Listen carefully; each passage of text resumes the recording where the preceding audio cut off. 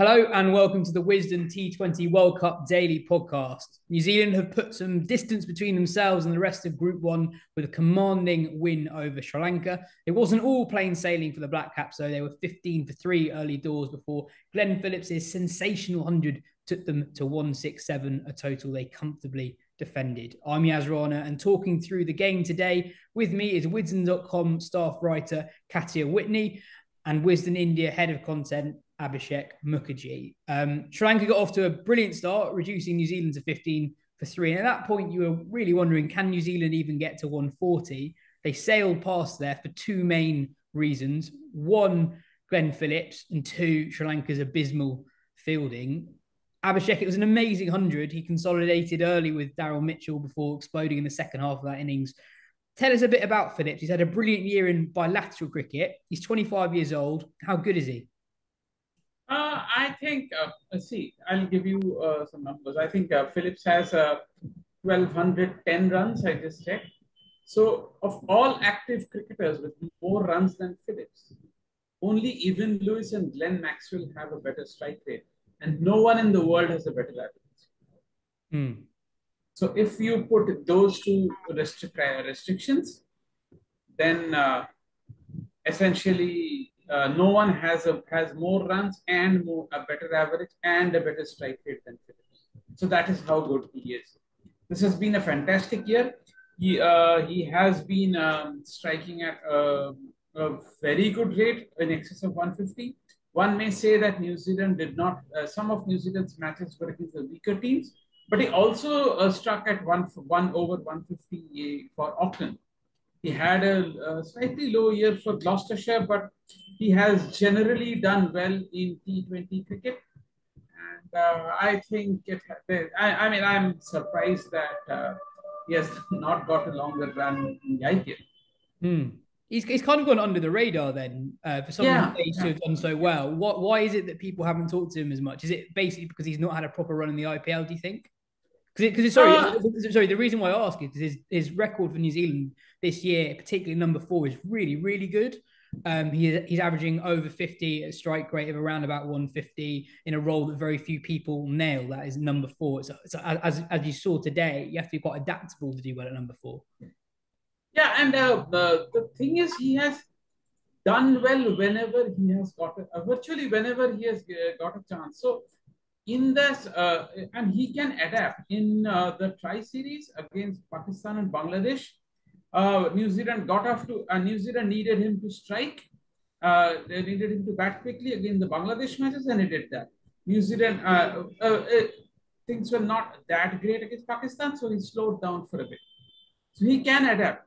And in the series against West Indies, I think he was fantastic in all three matches. Not really sure why he doesn't get the recognition he deserves, but yeah, I hope he gets a proper run in every major tournament in the world.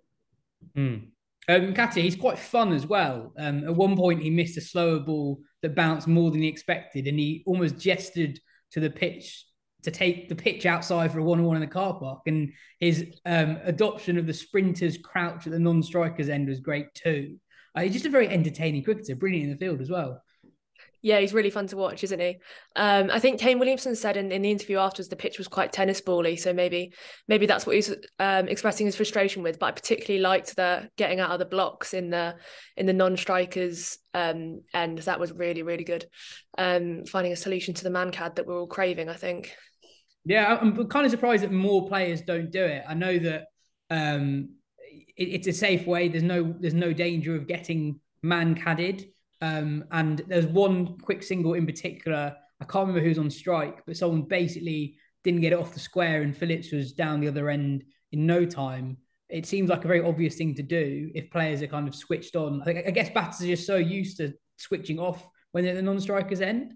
But Phillips is someone who's just clearly, as you see in the field as well, he's just 100% on it all the time. The one drawback of that is, what if the batter hits the ball back to the bowler?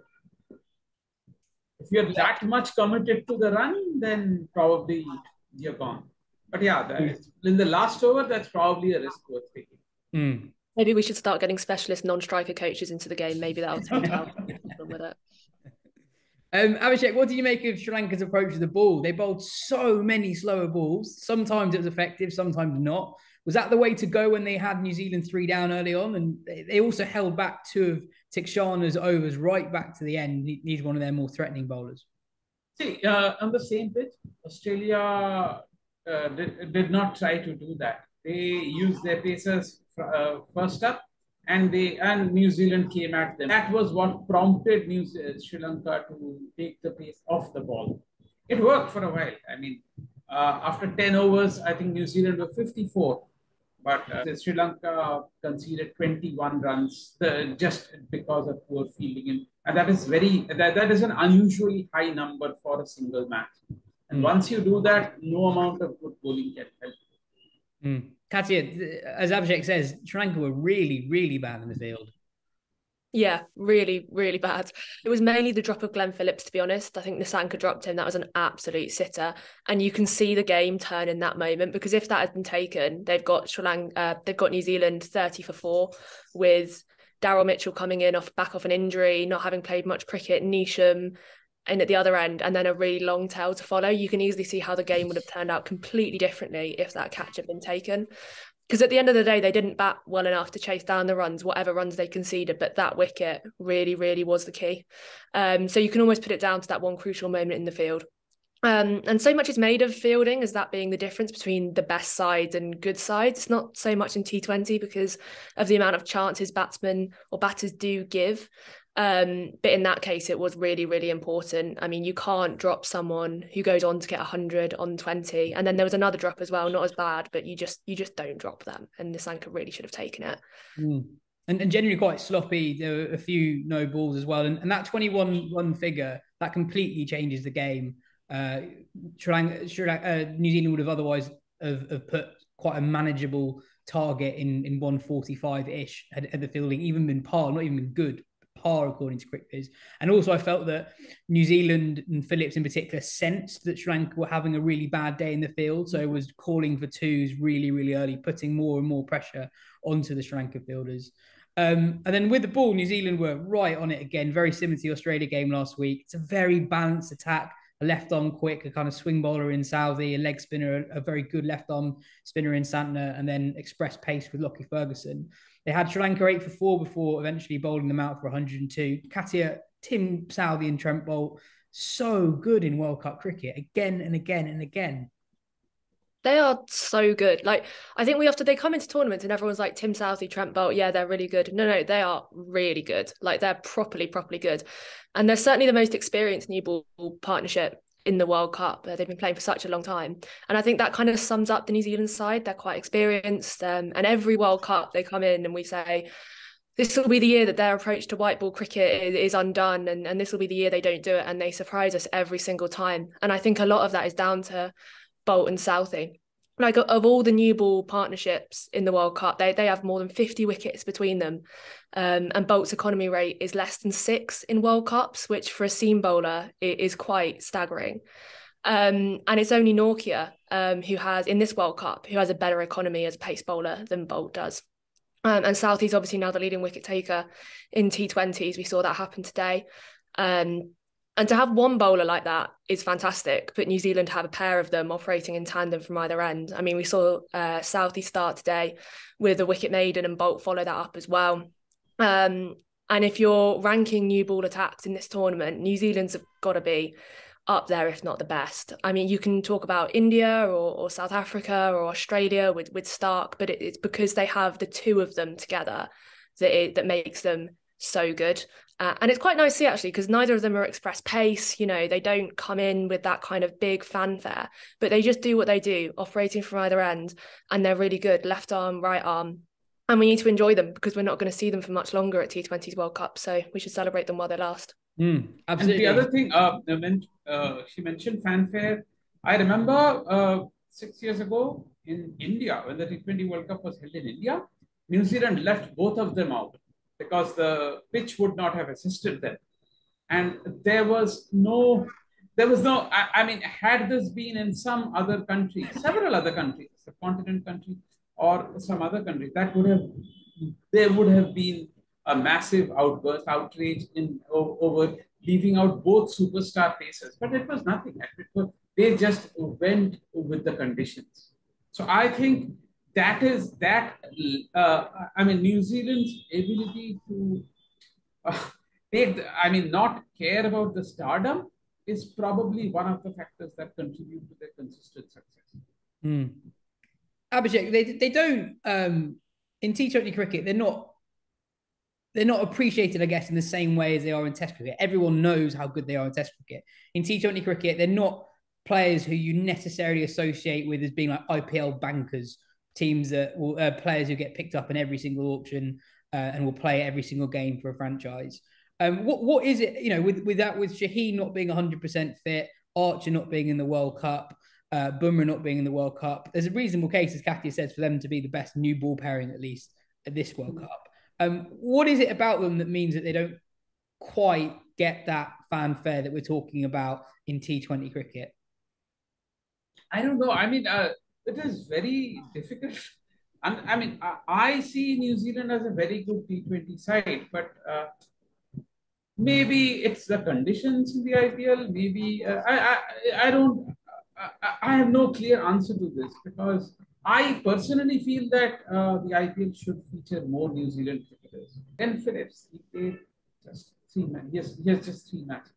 Martin Guptill has, he is not the same batter he used to be in T20 cricket, but when he was at his peak, even then he was ignored season after season.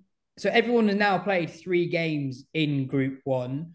New Zealand are top on 5 points, and the rest are all squeezed in on either 2 or 3 points. England are currently second with a superior net run rate to Ireland and Australia. Katya, who do you think, with 2 games to go for each side, who do you think the 2 teams are going to be that go to semi-finals?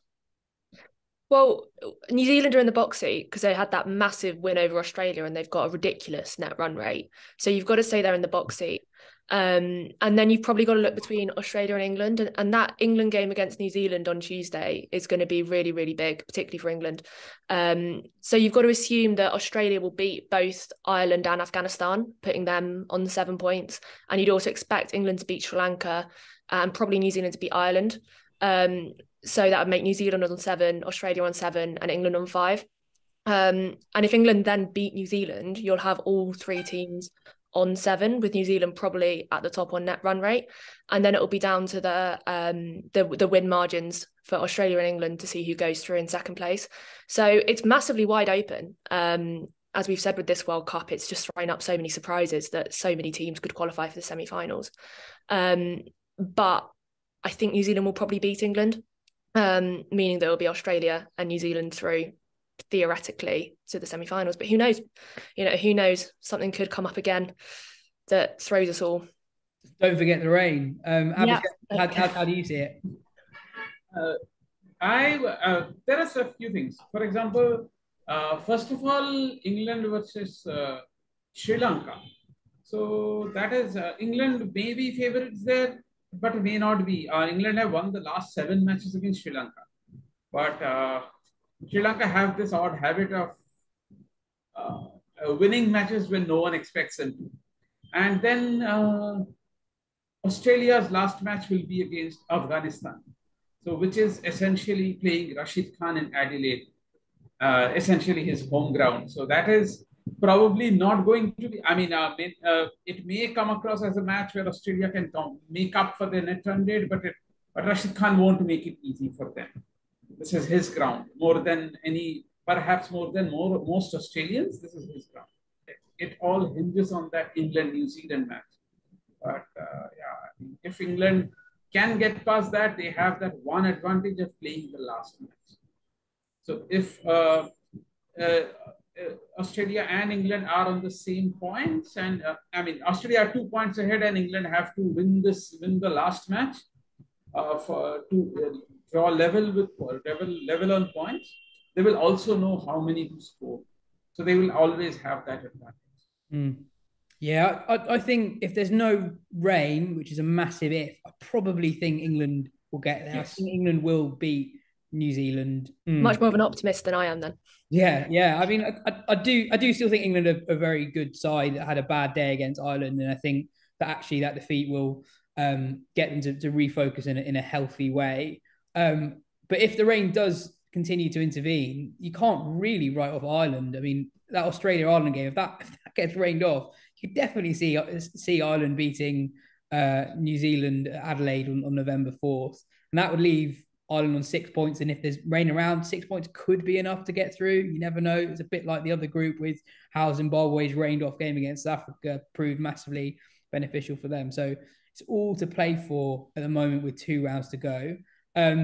Thanks for your time, Katya. Thanks for your time, Abhishek. That is all we have time for today. We'll be back tomorrow for another triple game day in Group 2. Bangladesh plays Zimbabwe in a massive game at the Gabba first up.